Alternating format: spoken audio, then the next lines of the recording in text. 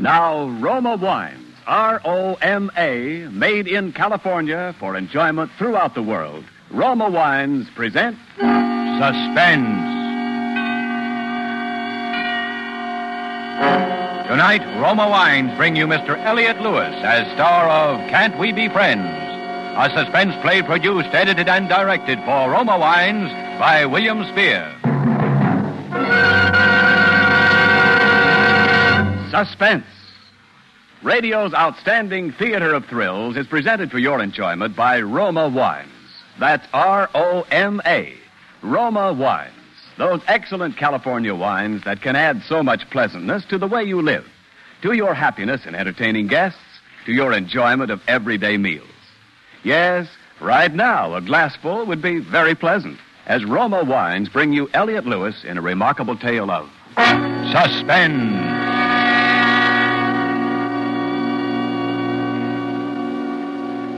I suppose you want to know how it happened. Yes, I'd like very much to know. Then will you tell me how you got here? I'm Dr. Mayer. Did you look at her? Is she dead? You tell me your story first. Who's he? This gentleman lives in the next apartment. Yeah? Yes, go on. Let's hear your story. Well, her name is Frances Murphy. I've known her for about 6 months. I met her at a party. We went out together a few times, liked each other, and started going together. She's fascinating, I guess. I fell in love with her, and I think she was in love with me. For a while, anyway. What's your name? Michael Gordon. Yeah? Well, go on. Well, she wasn't well for a while, and then she told me she had to go to the hospital. Some minor surgery. Minor surgery? Why, that girl... So that's what she told you, eh? Yeah. Well, anyway, I got sort of busy, and I didn't get a chance to see her while she was sick. And when I saw her again, she wouldn't talk to me, so I started seeing another girl I know. But this afternoon, I got to thinking about Fran. I kept seeing her when I was with the other girl. It bothered me. So I decided I'd come over and see her. I got here at 6 o'clock.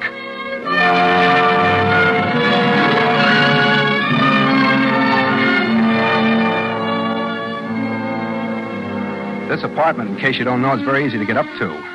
The desk clerk sits around the corner from the elevator, and you don't have to see him if you don't want to.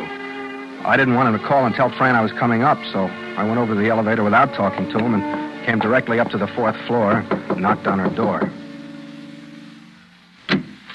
Hello, Fran. Oh, My. How are you, Fran? Can I come in? What do you want? Oh, I was just passing by. I thought I'd stop in and see how you were feeling. You're a little late, aren't you? Been feeling better for 3 weeks. Oh, now don't be like that, honey. I was busy. That's why I didn't see you. Aren't you going to ask me in? All right, come in.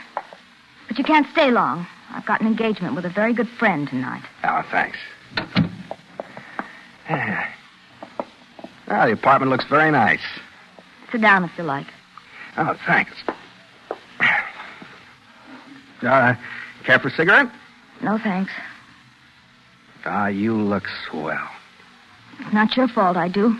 Oh, now don't be like that, Fran. I feel awful about not seeing him when you were sick. I had to see a fellow from out of town. Did it take you 10 days to see him? Oh, honey, you know how those things are. It was business.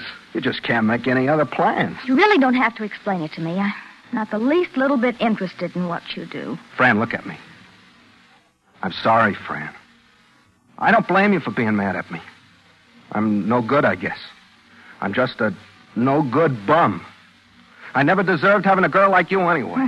How true. But let's let bygones be bygones and at least part good friends, huh? That's really why I came by today. I wanted to ask you, can't we be friends? Well... Because I loved you, Fran. You know that I did. I still do. But, of course, I realize that's beside the point. You still do, huh? Whatever do you mean? Well, I've been thinking about you a lot, Fran. About how you walk, the fingernail polish you use, the perfume you wear. That you gave me for my birthday. Did I? Well, you know, that's right. I remember now. You sure were surprised. It's very nice of you. It was nothing, honey. Nothing at all. I wish I could have gotten you a mink coat. 2 mink coats, one for afternoon, one for nighttime. Really?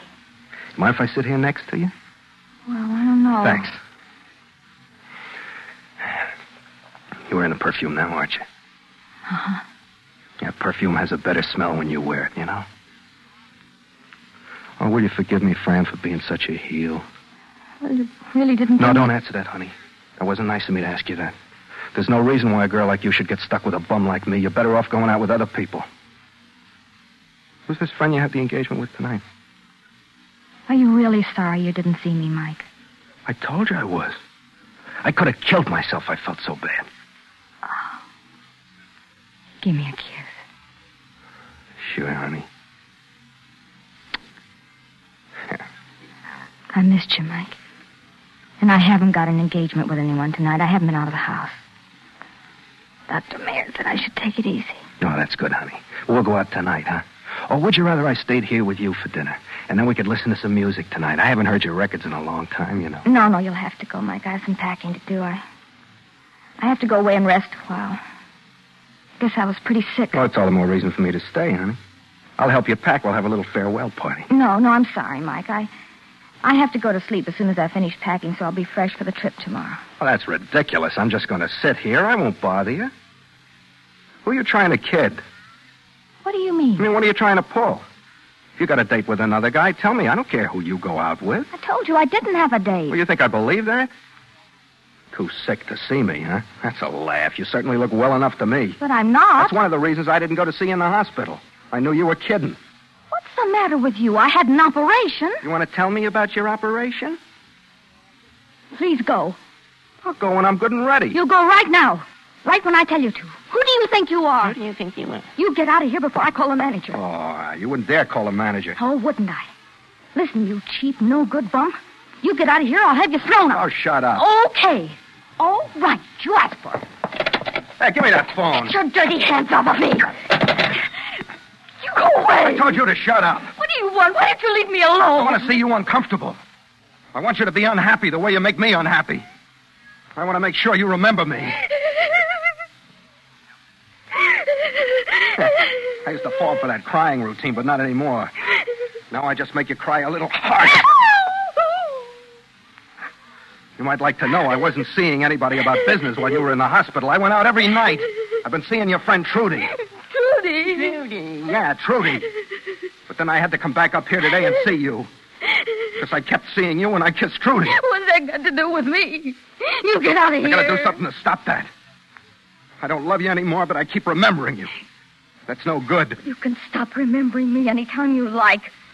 Well, I hardly recognized you when you came in. That's how easy I forgot. No, that don't work with me. Now listen to me. You listen to me. I'm tired of your little problem. I don't like you, and I wouldn't even like you if you had any money, which goodness knows you haven't. I want you to go away and leave me alone. I don't want you to come back here anymore. You saw me today because you wanted to. Okay, but no more. Now, I'm going into the bedroom, and I'm going to lock the door, and I don't care whether you stay here forever, but I'm not coming out until you leave here. But if you haven't left in a little while, I'm going to scream. And I'm going to keep screaming until somebody comes up here and throws you out of here.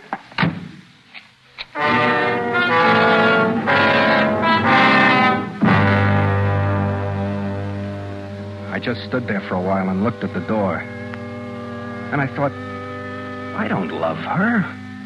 I don't love her at all. I hate her. That's when I decided to do it. Because I figured that if there was no Fran, then I could see Trudy or anybody else I wanted to and not have to worry about being lonesome for Fran or feeling sorry for Fran or needing Fran.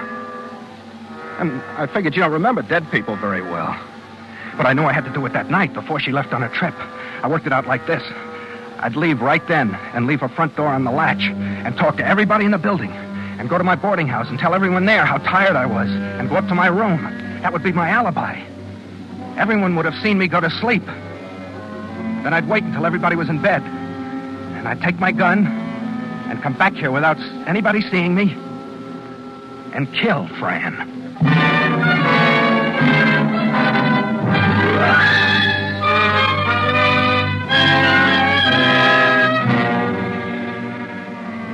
For Suspense, Roma Wines are bringing you Elliott Lewis as star of Can't We Be Friends? a radio play of which he is also the author, and which is Roma Wine's presentation tonight in radio's outstanding theater of thrills, Suspense.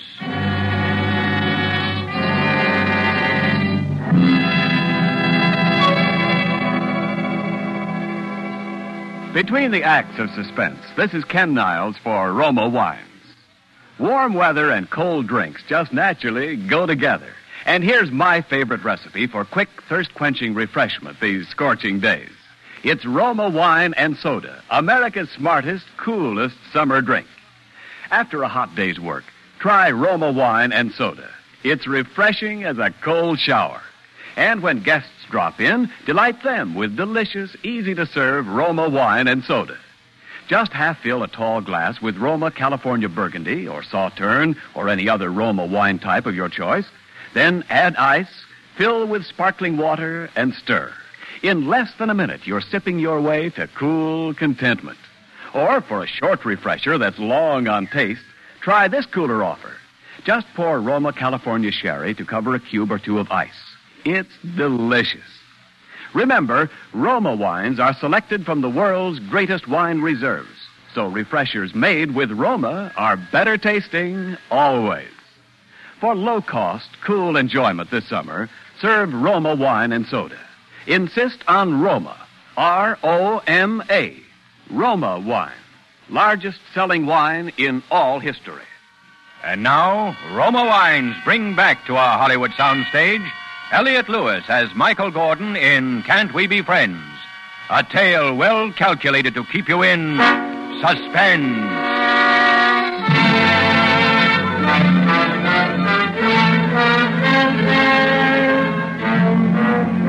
Fran? Hey, Fran? Well, I'm going now. I'm sorry we couldn't at least be friends. I went to the front door of her apartment. Snapped the lock open and left, making a little noise closing the door so she'd know I'd gone. In the elevator going down, I saw a guy I didn't know, but I wanted to be seen leaving, so... Pardon me, do you have the time? It's quarter to 7. Thanks. I'm awful tired. You've been working hard? No, yeah. Early jobs every morning. Matter of fact, this is almost my bedtime. Oh. Oh, after you. Oh, thanks. That's all right. I'll see you, huh? Right.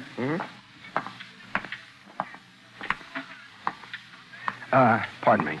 Yes, may I help you? Yeah, Miss Murphy in 411 asked me to tell you she doesn't want to be disturbed. Yes. You got that straight now. Miss Murphy, 411, she doesn't want to be disturbed. Not feeling badly again, is she? Oh, no, just a little tired. Taking a nap. Oh, well, thank you. I'll see that she's not bothered. Yeah, because she doesn't want to be disturbed. Got the time? 10 minutes to 7. 10 minutes to 7. I better get my dinner and get some sleep. Got an early call in the morning. I left the building and took a cab, although I didn't have too much dough. I talked to the cabbie. I asked him about his family. I got real chummy with him. Because he was a Red Sox man, so I was a Red Sox man. At the boarding house, I gave everybody a big yawn. I lauded around how tired I was. Even had the landlady feeling sorry for me, and she usually hates me. Everybody patted me on the back up to my room. I made a lot of noise dropping my shoes when I got there. I jumped up and down on the bed a couple of times. Then I went over to the window, and I looked out at the street. And I waited.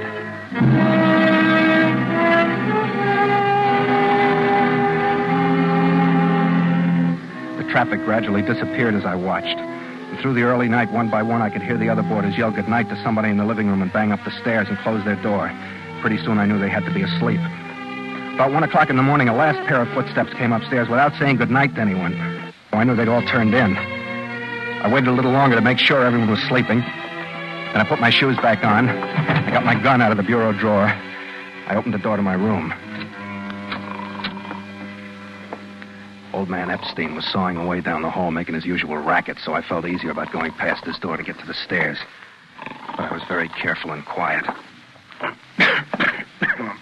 He grumbled once when I got in front of his door, but I held still. Pretty soon he started sawing again. I I got down the stairs. It was pretty dark in the living room, and I was afraid I'd trip on some furniture. But I made it all right. Finally felt the front door knock in my hand. I opened the door as quietly as I could. Then what? I said to him, in that case, go play with Lombardo. You rock me, Jackson. You rock me. Where tomorrow? Same. I got an 88 man I want you to hear. Oh, solid. See ya. Right.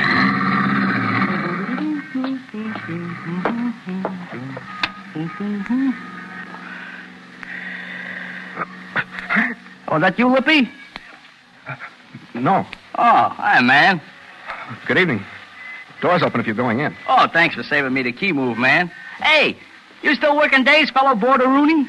Yeah. Oh, ain't this a little past your bedtime, man? Oh, yeah, it's late, but the reason I Hey, can't... why do you go out at 3:00 out? Well, I wasn't going out. I couldn't sleep. I was just going to get some fresh air and come right in again. You better leave the door unlocked for me. Oh, boy, I'm beat. Yeah, you better get to bed. Oh, it's a fine night for singing. Yeah. Well, don't get too much of that fresh air. Liable to choke you to death. Yeah, well, good night. Oh, hey, we had that joint really jumping tonight. Hatchet Face come by, sat in with us for a while. Really? Oh, he's mellow. That boy plays fine. So I hear. Yeah. Oodly-woo. Oodly-wee. Oodly-doodly-doodly-doodly-doodly-doo. That good? Yeah, sounds great. Well, enjoyed your company, Pops. Sure thing.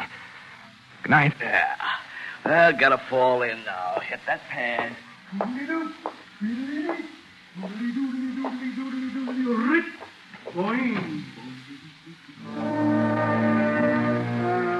I was frightened for a minute. I was awful frightened. If Jack remembered seeing me, my carefully planned alibi was shot. I thought better not tonight. But then, Jack wasn't like most people. He wouldn't remember in the morning. He'd be too busy trying to recall Hatchet Face's lick. No, it was still all right. But I had to be careful. I couldn't take any chances. To be safe, I had to have the alibi that I'd gone to bed early. I walked quietly to the street and started for Fran's apartment house. I was very careful all the way. A couple of times cars came by, and always I ducked into the shadows and waited for them to pass before I continued walking. I got here at about 4 o'clock, I guess. I went up to the front door and tried to open it. But the big door was locked. I couldn't get in. I took my keys out of my pocket and tried them. But none of them fitted. Then I heard someone coming up the walk. I moved back from the door and squeezed against the mailboxes and waited. I was almost afraid to breathe. Except that I knew I'd get in now. I'd just wait until the people went in and then get my foot in the door to keep it from completely closing again. Good night, honey. Good night, darling. I'll call you in the morning, Betty Jane. Call me when you get home so I know you're all right. Oh, well, won't I wake anyone? Oh, I'll be at the phone. I'll answer as soon as it rings. Okay. Give me another kiss. Do you love me? Uh-huh. How much? 1,000,000. Oh, that's not enough. Good night. Good night, Betty Jane.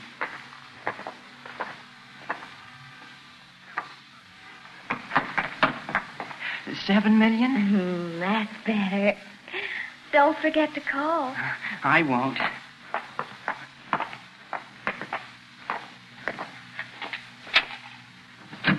Honey.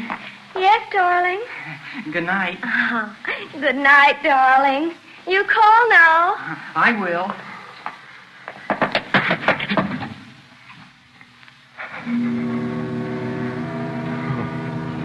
I was sweating. It had been close, but they hadn't seen me, and my foot was holding the door open, so I just waited there until I was sure she'd gone upstairs. And then I opened the door and quietly guided it closed and walked on tiptoe across the lobby to the elevator. I needn't have wondered about avoiding the desk clerk. There was no one at the desk. The elevator was upstairs somewhere where the girl had just taken it, and I rang the buzzer for it. I love self-service elevators. They make you feel like you could go to the moon in them. Elevators and subway trains I always wanted to drive ever since I was a kid.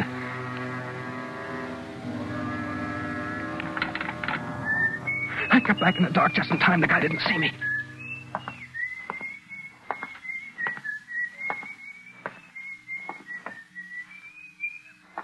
Please don't turn around. Please don't turn around.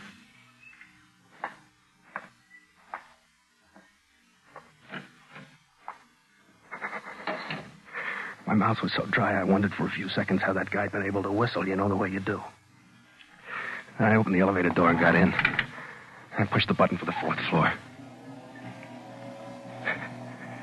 I got a little panicky because I thought that if someone was waiting on the 4th floor, they'd see me when they opened the elevator door. I almost convinced myself that someone would be there waiting for me.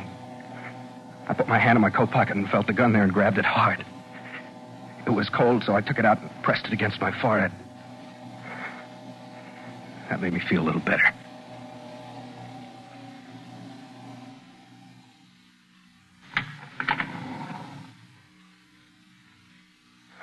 But there was no one waiting for the elevator. I stepped out into the dark hallway.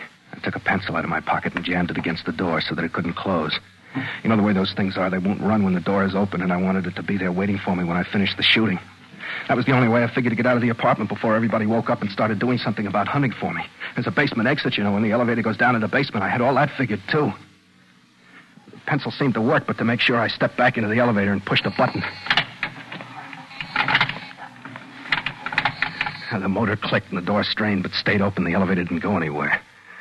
Then I stepped out into the hall and listened. It was awful quiet. Not even anyone snoring, which you usually hear at night in a big apartment house like this. I tried to remember if there was a squeaky board on the floor anywhere down the hall, but couldn't, so I just crossed my fingers and tiptoed down the long, dark hallway. The only light was the red exit sign that shows you where the fire escape is. And seeing from that is like working in a darkroom developing pictures, which I did for a while.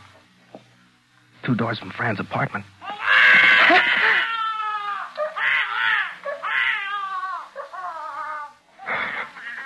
That's the most frightened I ever was in my life, when a kid started to yell.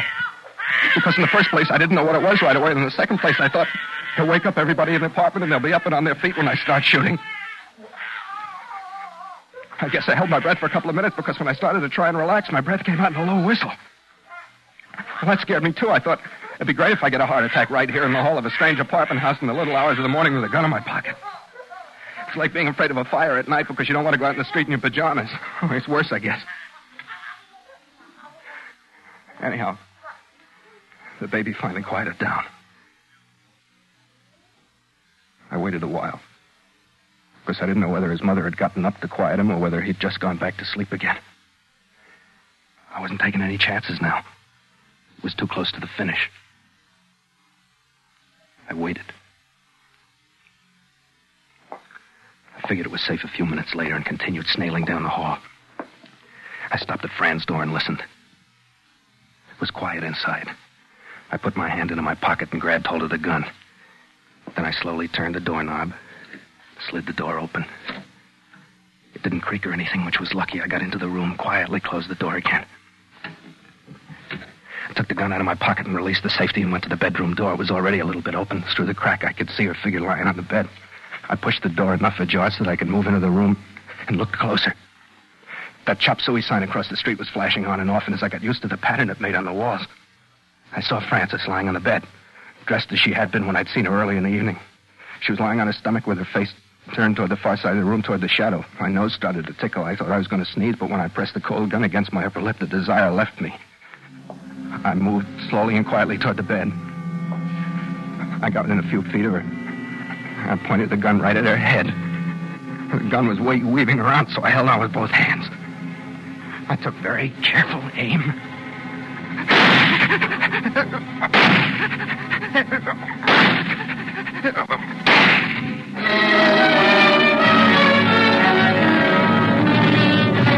It was done. I threw the gun down on the bed right next to Fran and started for the door. I knew I didn't have much time to get out of there. I tripped over one of her packed suitcases in the living room, but didn't fall. It reminded me, though, that I'd gotten there in time. She hadn't had a chance to go on her trip. I got to the front door of the apartment and jerked it open. What's the hurry? Get back in there. Get out of my way! Get back in there. No, I told you to get back in there!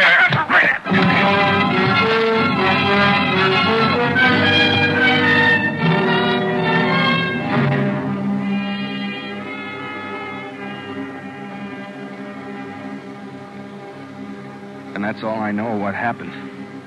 I see. Did you hit me? Yes. I was helped by this gentleman here. I used that book. What are you doing here? The young lady had called me and asked me to stop by. At 4 o'clock in the morning? Oh, look here. I'm her doctor. Yeah? You must have got pretty clubby with her while she was in the hospital. Hmm? I was right about her. That's swell. Now, I don't feel badly about having shot her. The police will be here soon. You think I'm going to wait for her? Watch him, Doctor! Hey!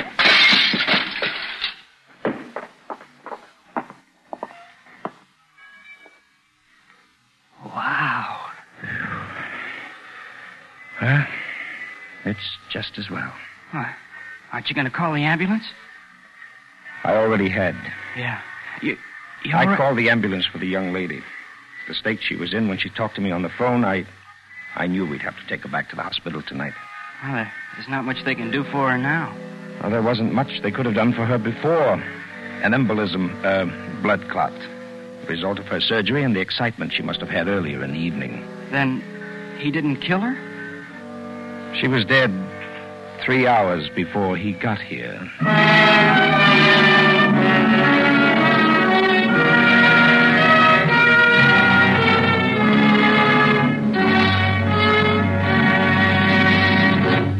Suspense. Presented by Roma Wines. R-O-M-A, made in California for enjoyment throughout the world. This is Ken Niles for Roma Wines, suggesting a refreshing idea for warm weather entertaining. Serve your guests tall, frosty glasses of Roma Wine lemonade, an ice-cold, taste-tingling treat that's a summer favorite here in Hollywood. For gala garden party or neighbor's casual call, the delicious thirst-quenching refreshment of Roma Wine lemonade pleases everyone. And Roma Wine lemonade is easy on you because it costs so little, is so easy to serve. You just place ice and the juice of half a lemon in a tall glass. Pour 3/4 full with zestful Roma California Burgundy or any other Roma wine you prefer. Add water and sweeten to taste. And because Roma wines are selected from the world's greatest wine reserves, a refresher made with Roma is better tasting naturally. So start now. Cool off and refresh yourself with Roma Wine lemonade. Insist on Roma. R-O-M-A, Roma Wine. Discover why more Americans enjoy Roma than any other wine. This is Elliott Lewis. It's always a pleasure to appear on Suspense, and tonight I'm especially grateful to Mr. Spear for the opportunity to not only hear one of my own radio plays presented here, but also to appear in the starring role. I'd certainly like to thank my good friends and fellow radio countrymen who contributed their usual wonderful performances. Lorene Tuttle, who was Fran, Wally Mayer, who was the doctor, Jerry Hausner, who was the Vout kid, Betty Moran and Irvin Lee, who were the 2 kids outside the apartment house, and Bill Johnston, who can do almost anything. Next Thursday, a very wonderful actor, Mr. J. Carroll Nash, will be starred on Suspense in a play called Commuter's Ticket, which goes to prove that nobody notices you on a commuting train except when you don't want to be noticed. Next Thursday, same time, Roma Wines will bring you J. Carroll Nash as star of Suspense, radio's outstanding theater of thrills. Produced by William Spear for the Roma Wine Company of Fresno, California.